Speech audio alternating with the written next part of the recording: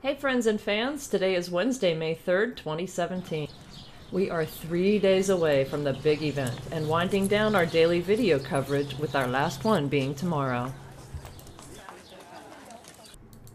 J-Boy's Echo was bright-eyed this morning as he awaited owners Albaugh Family Stables' arrival into town. Dennis Albaugh and son-in-law Jason Luch, J-Boy's namesake, made their way to the barn to see all of their horses with Romans Racing.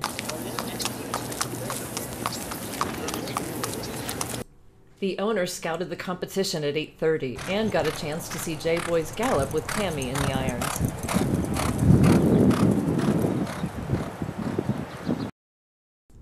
Owner Dennis Albaugh explains how this Iowa-based group made the step up to graded stakes caliber horses. We started off with one filly out of Iowa, and it went on to win a lot of money. And today it's a great mother. It's got two of its babies are in the stallion farms right out in Lexington. He's talking about Miss Macy Sue, who in 2007 ran home first in the Grade 3 winning color stakes at Churchill. And later she went on to become a successful broodmare as dam to Liam's Map, who now stands at Lane's End, and not this time with tailor-made stallions, both in Lexington. Here's general manager and part owner Jason Luch. Just got in yesterday and really enjoying the atmosphere of Derby Week. Sitting here with hopefully next year's Derby runner, one of these 2-year-olds. Okay, and who are they?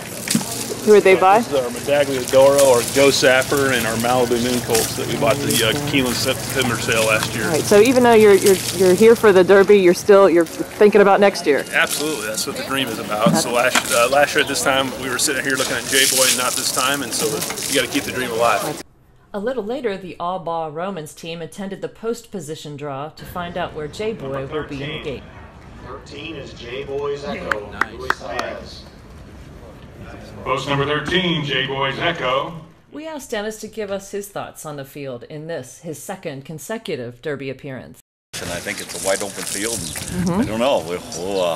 We'll see. We got to run our best race that we've run so far to get the money. How many family members do you have coming in? I've got all my family members. So that's in. what? So, yeah, I think that in total there's 32 wow. friends and family members coming in for that. And some friends you didn't know you had, right? Yeah, that's right. A lot of calls. Okay. All right. Thanks, Dennis.